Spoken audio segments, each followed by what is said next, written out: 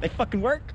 What's going on? So I thought my wiring was done, but I forgot that there was one thing that I never did, and that was rewire my headlights, turn signals, tail lights, and all that good stuff, which is going to be pretty fun. Now I have all of my wiring. Basically it's all right here, right there, and then there's some for the lights. I'm not exactly sure, but I think it's somewhere up in here, but it's all there. I just got to figure out how to tie it into, because what I want to do is I want to tie it back in with my original switch here, so I don't have to have any kind of special switch or anything like that. So that's the goal. The problem will be is that I can't put the actual bed back on yet, so I can't actually put the, but this is just a matter of like just pushing it into the tail light housing itself, so I can actually look at it and see if it works without, you know, having to worry about that. So that's what I'm gonna be doing today. That way I still have to get registered and whatnot so that I can drive it around, but once I get that done, I'll be able to drive it around, but I need to have headlights and taillights. So that's what I'm gonna be starting on today, so I can go ahead and have it ready. And I still need to weld up the diff.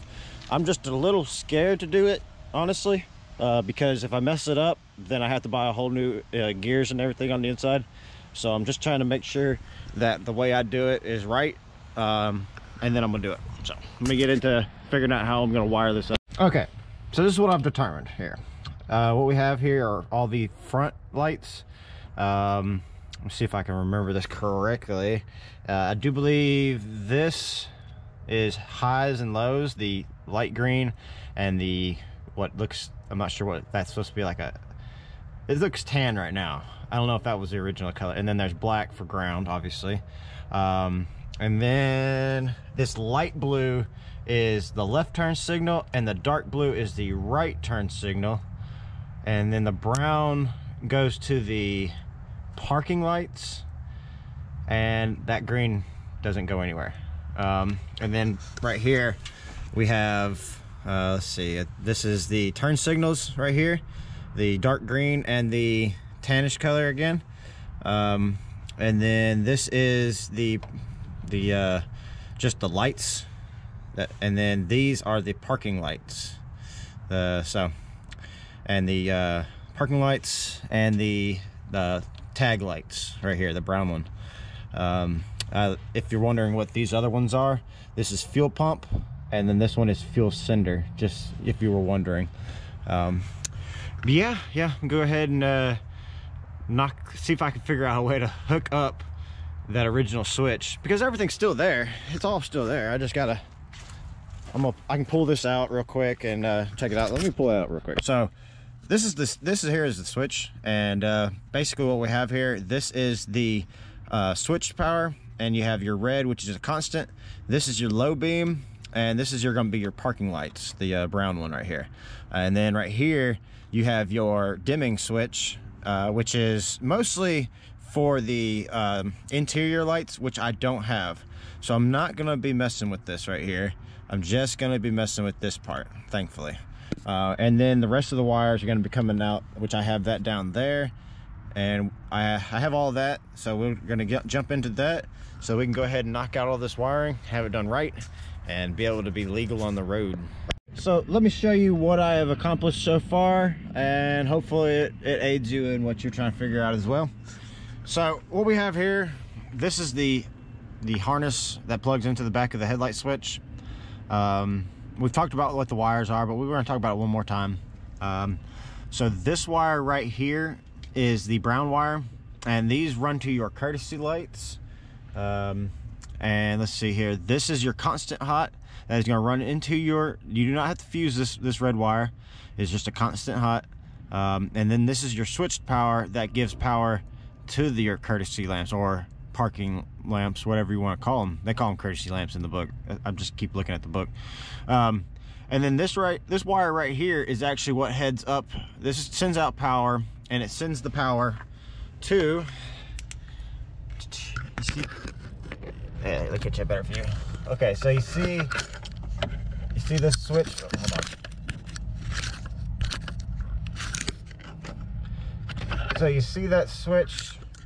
You see that switch right there?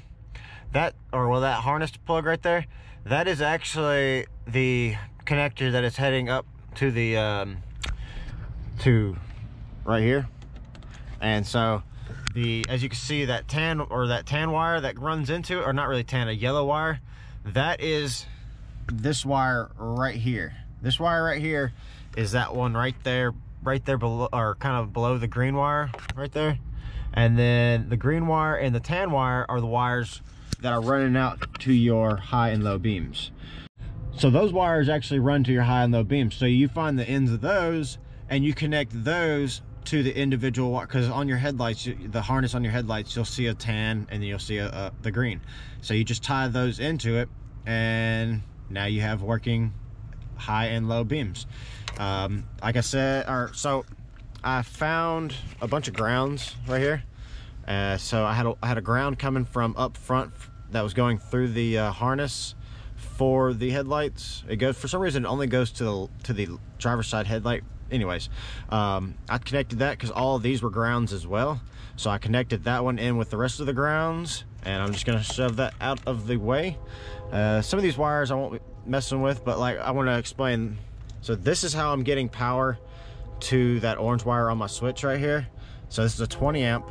This will not be this way. Once I figure all this stuff out and I can get me, you know, a breaker box for switch and a breaker box for constant, and I can refine all this stuff. I just wanted to get it where it's working. But that powers this wire right here. It also powers a relay for the torque converter lockup. I know, it's pulling double duty.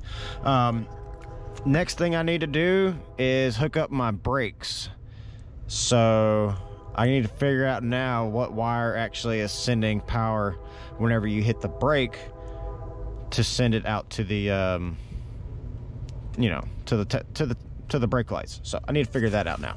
Okay, so hooking up the brake lights is how that's going to work out. See if I can explain this properly. So you have your brake switch, you know, right here. You got your power coming in with these two oranges right here, and then this is actually the wire that runs out.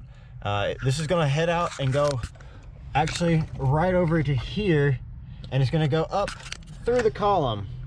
And it does that because of the hazards that are on here, and then it runs out of there, and it's, let's see, this wire, and it's the yellow. It's supposed to be yellow and dark green, which are in turn this one and this one.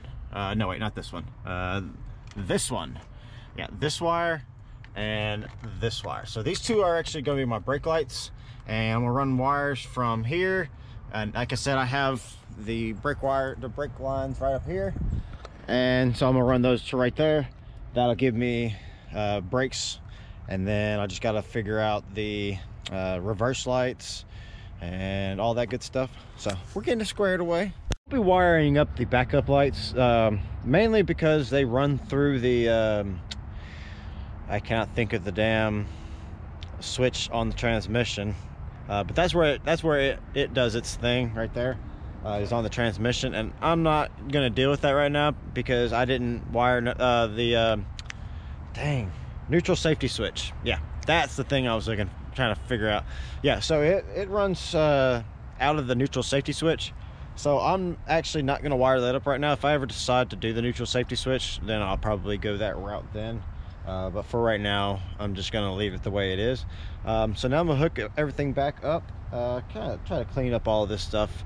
I might leave it like this way real quick so that I can test everything, make sure that everything's working properly. So let's find out. So as you can see, headlights.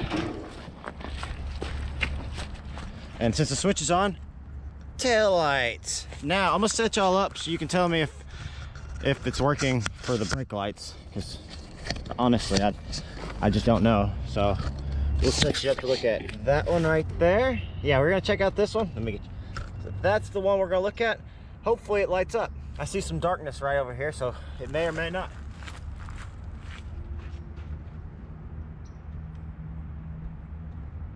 Oh, I see it lighting. Oh, that's right. That's the reverse bulb. I'm dumb. The one we're looking at is this one lights up more. So let's try that again.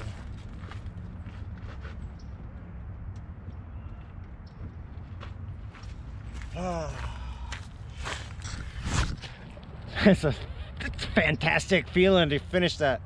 Oh, I was so nervous about this. I figured I was gonna screw it up.